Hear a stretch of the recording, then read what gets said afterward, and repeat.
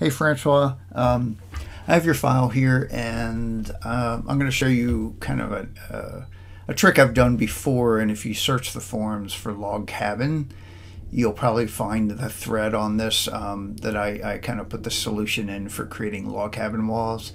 And you can take it pretty far in doing quite a lot actually with walls.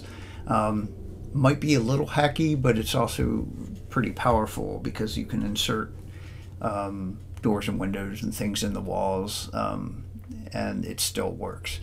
So the way I did it, the first thing I did is I edited the wall style, and I increased the outer masonry component to the widest part of the wall that I want.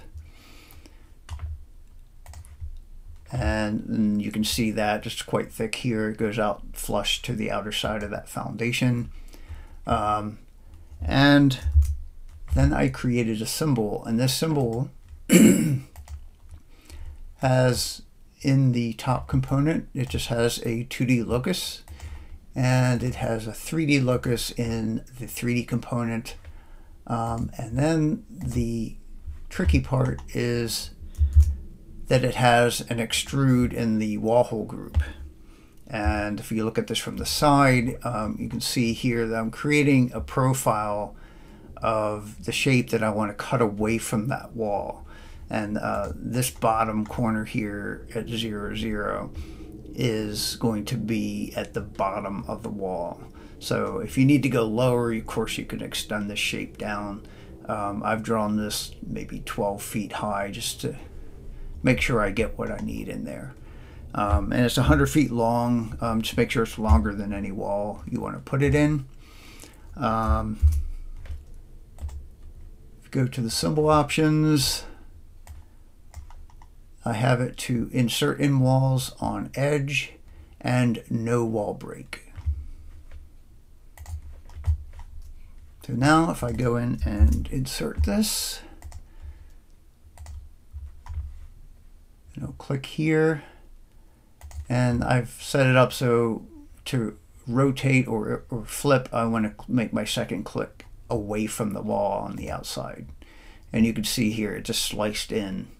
I can do that again here. Try to put it centered on the wall just to make sure you get it out, to make sure it doesn't fall short of one of the wall ends if it's a long wall. So, and you can see there it is. Your openings stay intact. You know, if you move them, it moves. I don't know if that moved. Let's move it 6 inches. So it works great in 3D. Now, in top plan, it may not give you what you're after. So that's something else you could look into. Maybe there's some other tricks you can do. However, in a horizontal section, since it is true 3D geometry, it will give you something fairly accurate. Let's see, that's good.